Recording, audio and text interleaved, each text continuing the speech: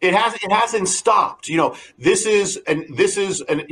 we'll get to exactly. I mean, even the plague, all these things, but these things have not stopped. That was one. The harbingers have not stopped. I'll mention. I'll give a quick note on just two of some of these things that have continued since people read the Harbinger. One of them is that in the days of when a nation is heading to judgment, and you look at ancient Israel, is you have false gods in that nation, and when we have driven God out of our culture. My. Well, there's no vacuum. Whether we have a vacuum, other things come in, and we will not admit it, but we serve other gods. And the thing is that in the last days of Israel, the images of the gods become prominent, and the Lord takes the prophet Ezekiel into the temple courts and says, "Look, what do you see?" And he says, "I saw the image," and it was an image of this false god. I saw the image, and the Lord said that now judgment is coming. Well, one of the signs is the image of a false god, and the thing is now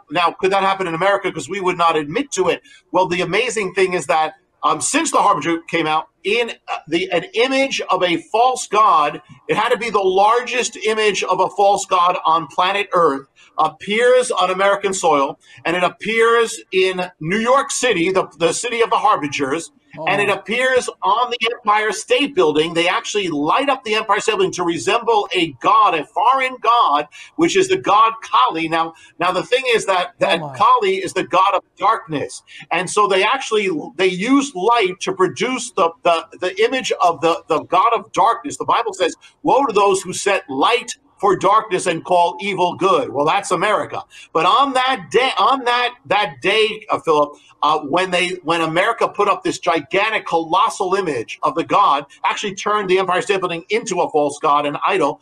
On that day, it was the Sabbath, so the Jewish people are opening up the scrolls and they're reciting the appointed scripture. What was the appointed scripture? The appointed scriptures was where God warns Israel, says, "Do not make an image of a god," and it says this is going to lead to judgment.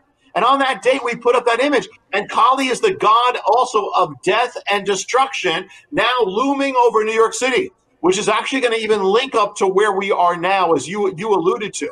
But I'm going to mention just one more, and then we'll be right where we are right now. And the one other one is, I mean, there's so many. I'm just using this as to get a little idea or taste for those who haven't read the Harbinger 2. But in that point about what has happened since in the Harbinger 2, there is a day on the Hebrew calendar that is called the 9th of Tammuz.